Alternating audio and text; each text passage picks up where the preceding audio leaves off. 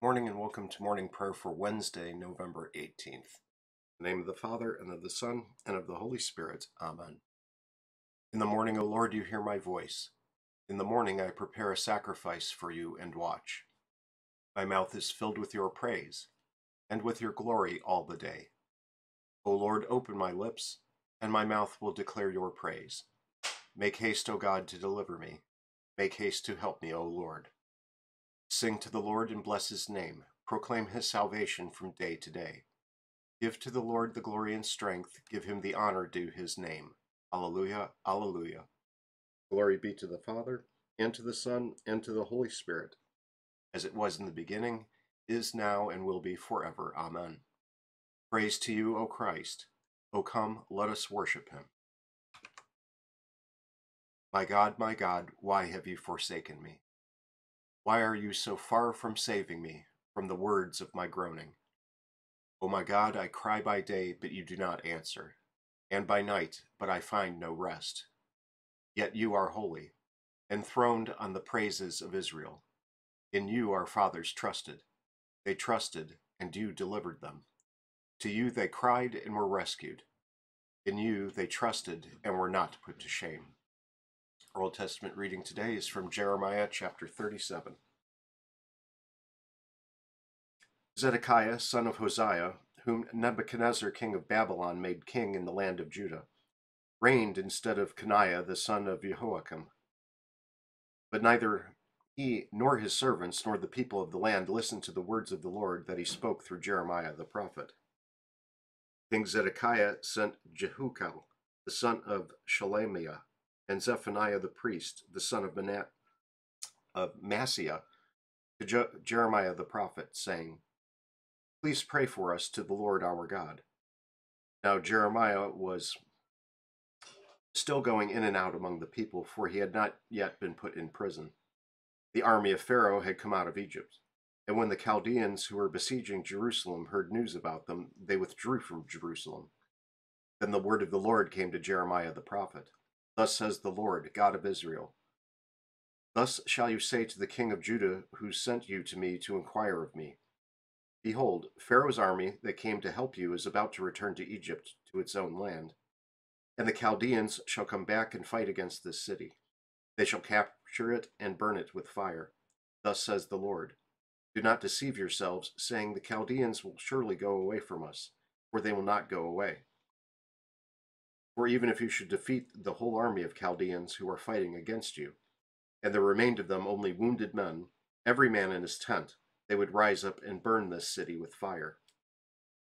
Now when the Chaldean army had withdrawn from Jerusalem at the approach of Pharaoh's army, Jeremiah set out from Jerusalem to go to the land of Benjamin, to receive his portion there among the people.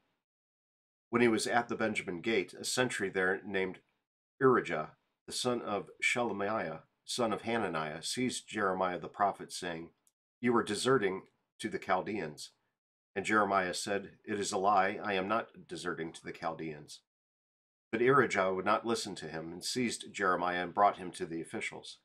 And the officials were enraged at Jeremiah, and they beat him and imprisoned him in the house of Jonathan the secretary, for it had been made a prison. When Jeremiah had come to the dungeon cells and remained there many days, King Zedekiah sent for him and received him. The king questioned him secretly in his house and said, Is there any word from the Lord? Jeremiah said, There is. Then he said, You shall be delivered into the hand of the king of Babylon. Jeremiah also said to King Zedekiah, What wrong have I done to you or your servants or this people that you have put me in prison? Where are your prophets who prophesied to you, saying, The king of Babylon will not come against you and against the land? Now hear, please, O my lord the king, let my humble plea come before you, and do not send me back to the house of Jonathan the secretary, lest I die there. So King Zedekiah gave orders, and they committed Jeremiah to the court of the guard. And a loaf of bread was given him daily from the baker's street, until all the bread of the city was gone. So Jeremiah remained in the court of the guard. Our writing this morning is from the Christian Visitation articles of 1592, article number 4. Here is the pure and true doctrine of our churches concerning predestination and the eternal providence of God. 1. Christ has died for all people, and as the Lamb of God has borne the sins of the whole world. 2. God created no one for condemnation, but wants all people to be saved, and to come to the knowledge of the truth. Therefore he commands all to hear his Son Christ in the gospel. By the gospel he promises the power and working of the Holy Spirit for conversion and salvation. 3. Many people are condemned by their own guilt who are either unwilling to hear the gospel of Christ or later fall from grace. This happens either by error against the foundation of grace or by sins against conscience. 4. All sinners who repent are received into grace, and no one is excluded, even though his sins were as scarlet. For God's mercy is much greater than the sins of all the world, and God has compassion on all his works. We join together in the Apostles' Creed in the Lord's Prayer. I believe in God the Father Almighty, maker of heaven and earth, and in Jesus Christ, his only Son, our Lord, who was conceived by the Holy Spirit, born of the Virgin Mary, suffered under Pontius Pilate, was crucified, died, and was buried. He descended into hell. The third day he rose again from the dead. He ascended into heaven and sits at the right hand of God the Father Almighty. From thence he will come to judge the living and the dead. I believe in the Holy Spirit, the holy Christian Church, the communion of saints, forgiveness of sins, the resurrection of the body, the life everlasting. Amen. Our Father, who art in heaven, hallowed be thy name. Thy kingdom come, thy will be done, on earth as it is in heaven. Give us this day our daily bread, and forgive us our trespasses, as we forgive those who trespass against us. And lead us not into temptation, but deliver us from evil.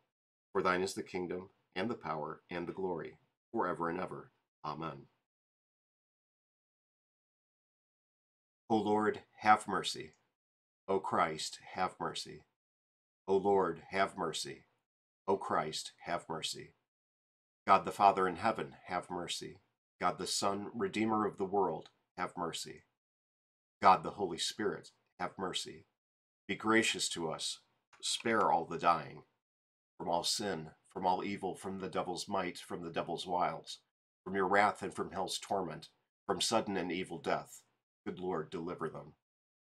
By the mystery of your holy incarnation, by your holy nativity, by your agony and bloody sweat, by your cross and passion, by your precious death and burial, by your glorious resurrection and ascension, and by the grace of the Holy Spirit, the Comforter, help them, good Lord.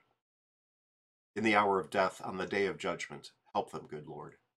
We poor sinners implore you to hear us, good Lord, to comfort all the dying, to forgive them all their sins, to lead them out of this misery into eternal life. We implore you to hear us, good Lord.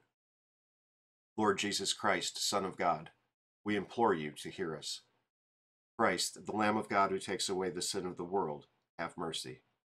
Christ, the Lamb of God who takes away the sin of the world, have mercy.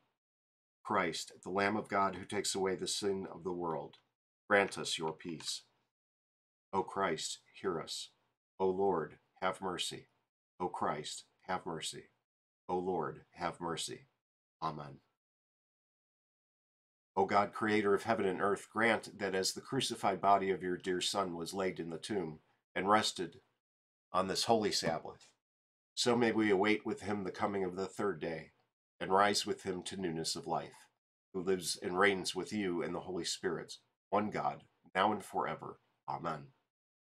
I thank you, my heavenly Father, through Jesus Christ, your dear Son, that you have kept me this night from all harm and danger, and I pray that you would keep me this day also from sin and every evil, that all my doings and the life may please you. For into your hands I commend myself, my body and soul and all things. Let your holy angel be with me, that the evil foe may have no power over me. Amen. Have a blessed day.